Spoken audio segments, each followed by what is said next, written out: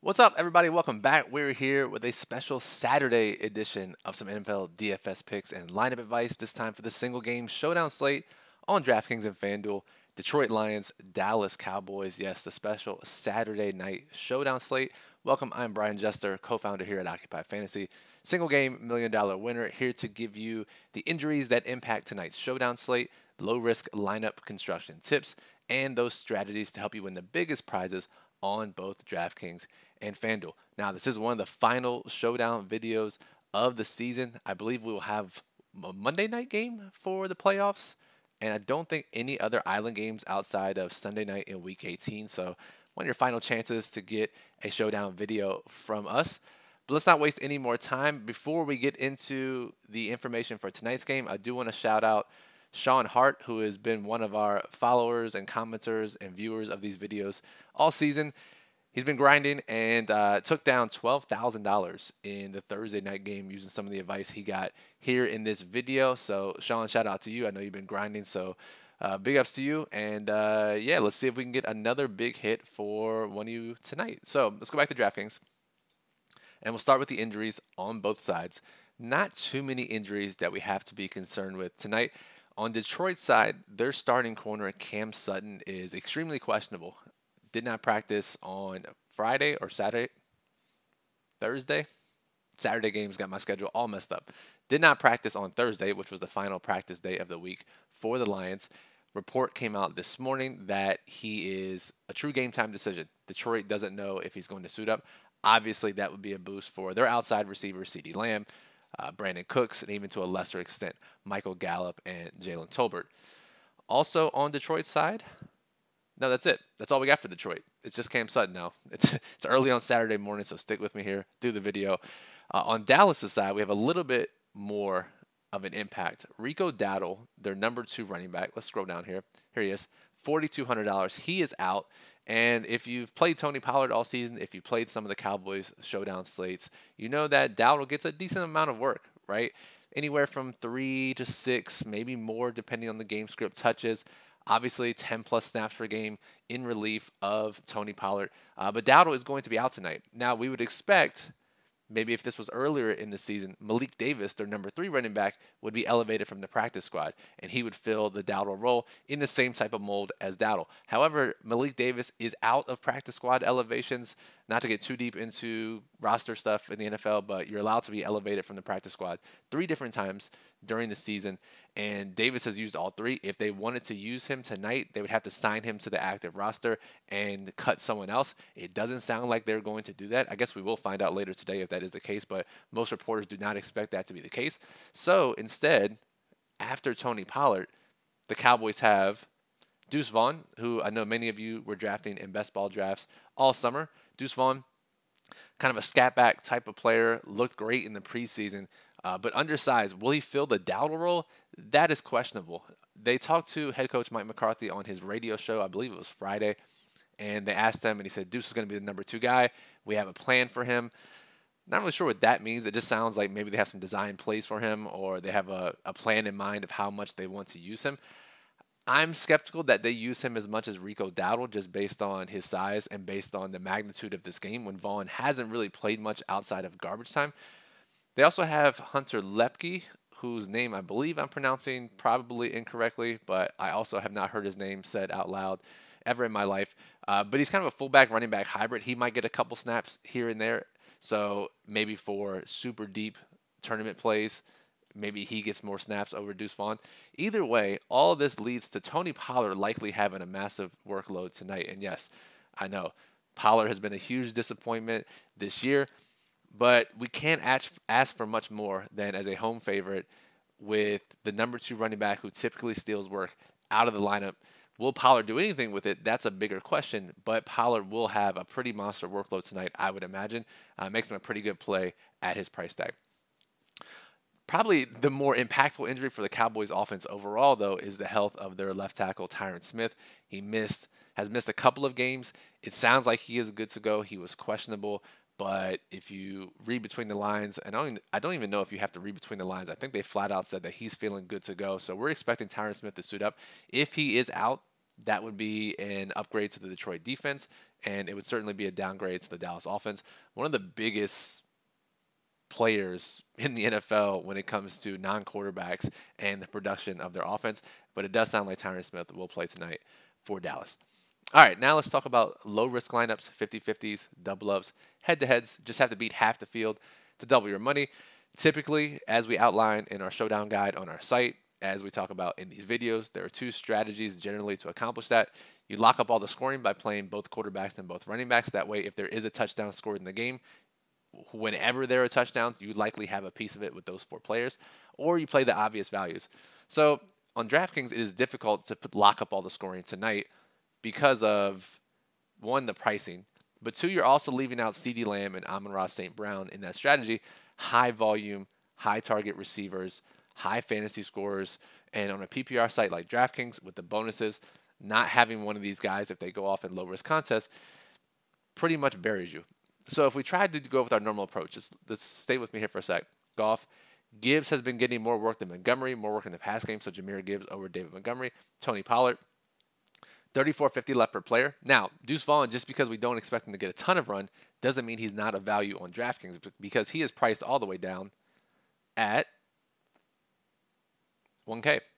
So near minimum price for Deuce Vaughn, going to be extremely popular in low-risk contests, in small field GPPs, and will be the most popular player beneath the kickers in large field GPPs as well for the most part.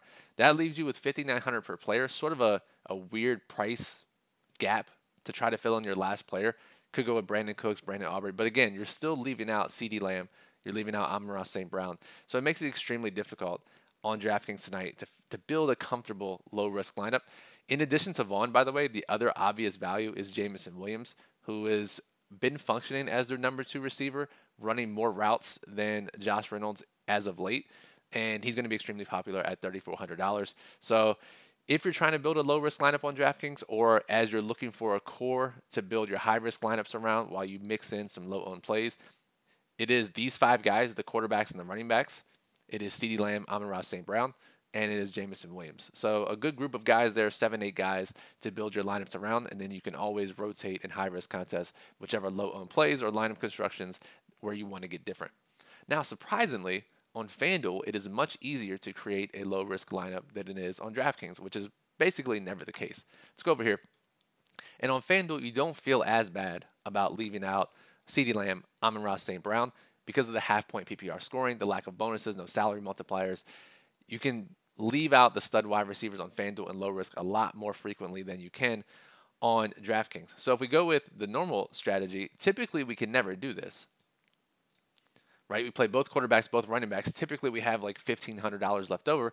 Here, with this pricing, we actually have $9K left. So you can actually fit in both quarterbacks, both running backs, and then you can round it out with Brandon Cooks, one of the kickers, defense, Jameson Williams, Gallup, whoever you think. And if you want Montgomery over Gibbs, you think Montgomery has higher touchdown equity, let's look at this.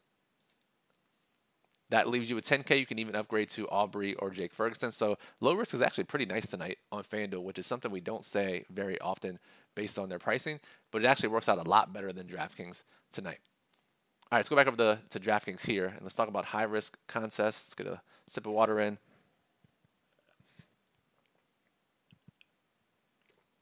Maybe 2 sips. All right. I think there are 2 clear strategies that stand out as head and shoulders above the rest for high-risk contests tonight. So GPPs, small field or large field, leagues, satellites, any contest where there are exponential payouts. The first one is the easy leverage with Detroit captains and MVPs. Our projected ownership for both sites has Dallas players, and maybe rightfully so, as near touchdown home favorites. But CeeDee Lamb, Pollard, Dak, going to take up a ton of ownership in the captain spots and the MVP spots on DraftKings and FanDuel, while we see guys like Jared Goff, especially on FanDuel, Amon-Ra St. Brown, both Detroit running backs, Sam Laporta, who's been known to have multi-touchdown games, as mostly sub 10% owned in the captain and MVP spot. So easily, right off the bat, very easy, is to play Detroit captains in your player pool, fade the Dallas guys, hope that one of the Detroit guys is the highest scoring player on the slate, which is not unreasonable at all. It's not like we're talking Jets, or it's not like we're talking Raiders, and it's like we need one of these huge underdogs to be the top scorer. That is not inconceivable on a slate when you have an offense as high powered as Detroit. So easy leverage and actually good leverage, not something we have to manufacture, is playing Detroit captains and MVPs heavily in your high risk lineups. Let me pull up my notes here. The other point of leverage, and if you've been playing defenses heavily the past few slates, as we've been outlining with the lower total games, you absolutely love playing defenses in a higher total game. Now, the benefit tonight is the ownership. If I can find them here. There we go. Lions, Cowboys. We have both of these teams projected for less than 10% ownership on DraftKings and FanDuel. No one wants to play a defense when the game total is high, when you have high-powered offenses. However, yes, it was the Browns and Jets the other night, but all it takes is a fumble six, a pick six, and these defenses are optimal. If we've seen Jared Goff games in the past, we've seen Dak on primetime sometimes. These quarterbacks aren't infallible. Like, these defenses can score 10 plus points in this matchup.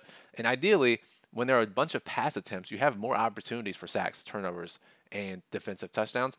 So easy, if you don't like any of the other lower owned plays on the slate, throw in a defense and they're going to be extremely low owned. You can play pretty chalky with the rest of your lineup. That way, I mean, when you have the opportunity for 10 plus points reasonably from a 5%, a 7% owned play, can often be the key in high risk contests. And the same goes for FanDuel as well. So, two strategies tonight: play Detroit players and captain MVP heavily. Look at the defenses, and yes, they may score 1 or 2 points, right? But we're playing this for the leverage, for the low ownership, because their upside does not match their ownership on a slate like this. And I know a lot of you, especially since Sean benefited from me talking about some of the lower priced players, especially Kenny Yeboah in the Thursday game. Let's just talk about some of these guys and their roles. I'll talk about them on DraftKings, but they apply to FanDuel as well. These are players that are priced below the kickers and defenses on DraftKings. So Jameson Williams, we've talked about as the now number 2 receiver for Detroit. Josh Reynolds has had a small bump down since the beginning of the season, still running 20-ish routes, so definitely a good play and a great direct pivot off of Jameson Williams in high-risk contests. Michael Gallup ran more routes than Jalen Tolbert last week, which the two of them have been alternating, kind of splitting these wide receiver 3 snaps. Not sure if that's an indication of what's to come. Either way, Gallup is preferred over Tolbert tonight, but Tolbert's still going to run 15-plus routes himself on a high-powered offense, so we like him at $2,400. Khalif Raymond, $2,200, technically the wide receiver 4, but they don't use their number 2 tight end a ton in Detroit, so Khalif Raymond is going to run 10, 15, maybe even 20 routes, depending on the game script, so you have to like him as well in high-risk contests. Kevontae Turpin is a guy, obviously they use him on offense a bit. He is their primary kick returner. I'm wondering if they use him a little more in the backfield tonight without Rico Dowdle. Pure speculation on my part, but just another checkbox to maybe add Kevontae Turpin to your player pool. The backup tight ends are for Dallas. Hendershot and Schoonmaker are running 5 routes each, 150 max contest. Only Donovan Peoples-Jones, 150 max only. He's their wide receiver 5, a couple of routes. And that's really about it. James Mitchell's now the number 2 tight end for Detroit with Brock Wright out. Maybe he's a guy you throw into the mix. No one we're as excited about because both these teams have pretty tight rotations. But the nice thing about it is because everyone is flocking to Deuce Vaughn and Jameson Williams, you'll get guys who are going to run 15-plus routes when typically these types of guys will be 20% plus owned on another showdown slate. All of them will be 10% or less tonight in Josh Reynolds, Michael Gallup, Jalen Tolbert, Khalif Raymond, Kevontae Turpin. So you don't have to dive as deep on this slate as maybe another slate just because we get direct ownership leverage when there are other popular guys like Vaughn and Jameson Williams. So to recap, low risk is difficult on DraftKings. FanDuel is actually much easier tonight to fit in both quarterbacks and both running backs. Detroit players are excellent leverage at captain and MVP on both sites. Defenses, mega leverage at low ownership in a high total game. And we get plenty of ownership discount on guys who will play a decent amount in that 1K to 3K range on DraftKings if you exclude Deuce Vaughn and Jameson Williams, who are rightfully great values and should be played in most contest types. But if you're making a bunch of lineups, you want to pivot away from those guys, we have realistic options on both Dallas and Detroit to get away from Vaughn and Jameson Williams. So that'll do it for this video. We will actually have a daily plug for this slate at OccupyFantasy.com. Our writer Bisma will have that up sometime this afternoon. If you're watching this later this afternoon, it's likely already posted. The link is in the description below. Ranks every player for different contest types for DraftKings and FanDuel, lineup constructions for different contests on different sites, overall slate notes, contest selection tips. Everything you need goes way more in depth than I do in these videos. So check that out after you watch this. Our Occupy model is up and running with all the projected ownership that I've been referencing in this video. So make sure you check that out. And the lineup builder, which I use every slate, no matter if I'm building one lineup or 300 lineups, allows you to build showdown lineups with our optimal lineup criteria. So that'll do it for this video. We still will have playoff and week 18 videos, so make sure you're subscribed here on YouTube. It is free to do so. Just click subscribe. That way you get notified whenever we go live, whenever we upload any videos. Yes, it helps us out, but it'll help you out as well. Give us that thumbs up. We appreciate that. And any questions, I'm home all day. Go ahead and drop a comment or question in the YouTube comments below, and we will happily get back to you. So if I don't talk to you, I probably won't. Before tomorrow, Happy New Year out there to everyone, and good luck in tonight's Cowboys and Lions showdown slate.